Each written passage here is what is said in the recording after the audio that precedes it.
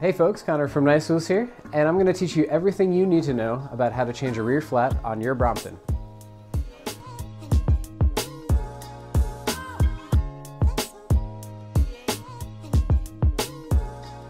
So in this video, we'll go through all of the tools that you'll need to change a rear flat, and we'll go through all of the minute steps of the process that you'll need to know to do it the right way. All right, so now that you have your brand new tube inside of the tire and in the rim, you can go ahead and just pop the wheel back on the frame of the Brompton and just make sure that your chain is looping around. Remember to put it back onto the smaller cog here in the back. And you can go ahead and just kind of push the tire through the brakes. Since there's no air in it, you'll be able to just kind of squeeze those through. Now the axles on each side have a flat spot, so you want to make sure that those are turned in the right direction so that it just pops in gently back into the frame. So you want to come back to those little washers with the kind of notches on them. That one of them goes into the frame and one of them goes under the axle. And you want to make sure that top side, in our case, since the bike is upside down, is facing downward. Or just that it's towards the saddle. And you just want to plug that back in there. There's a spot where it'll notch right into the frame. The other one will remain on the bottom. You can get your other one on the other side. And those washers help position the wheel in the right way for the hub to work the way that it's intended. If you have a 2-speed or a single speed, you don't have those, you just have a standard washer, and you just want to make sure that the wheel is set into the frame, nice and tight, but that's pretty easy to do when the bike is upside down. Then next thing you want to come to are your two bolts that are going to bolt the wheel back onto the frame. And it doesn't matter which side which bolt goes on, so you can just kind of hand thread those in until they start touching the other washer. And once you start to feel some tension on those, you want to come back to your 15 millimeter and just start tightening that. And you want to kind of tighten one side at a time, alternating, so that you're not tightening one all the way and then tightening the other one all the way. You kind of want to work both sides into it evenly, or as evenly as you can, just to make sure that everything is tightened properly. And now that that's all good and set in there, you can go ahead and grab your chain tensioner. Now an easy way to put this on is just to thread the chain kind of through the larger hole on the tensioner and get that spot there where it mounts. Now when you're looking at it upside down, it's going to go over the bottom of this wheel. If the bike right side up, it's going to go over the top of the main wheel.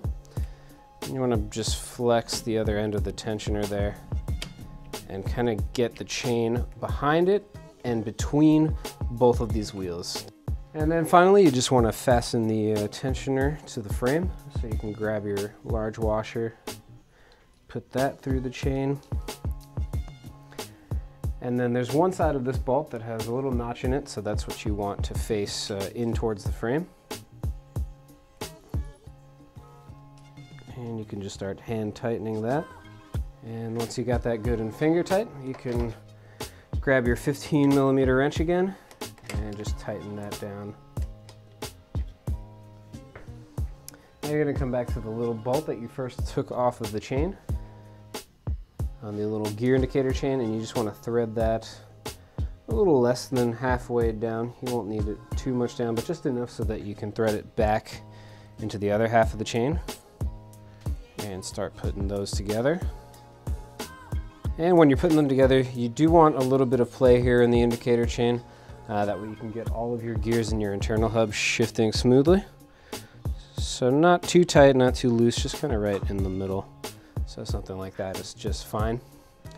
If you don't have the pliers, you would want to just hand tighten that as best you can. But then once you do get around to a bike shop or home, if you have the tools, to definitely tighten that down with a pair of pliers, because it could come loose while you're riding if you just leave it hand tight. So now that your wheel is back in the bike and spinning all good, It's good to always have your Brompton pump with you. If you have a steel Brompton, you're going to have the mounting point on the frame that you can just pop that right off and use it. If you have a titanium Brompton, yours probably didn't come with it, but it's always good to have some kind of portable hand pump if you are commuting on your bike often or just going out for a long ride.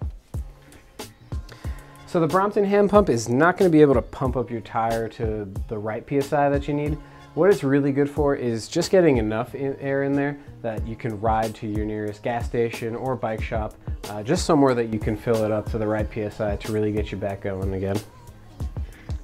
All right, so now that that's good, you can undo the pump.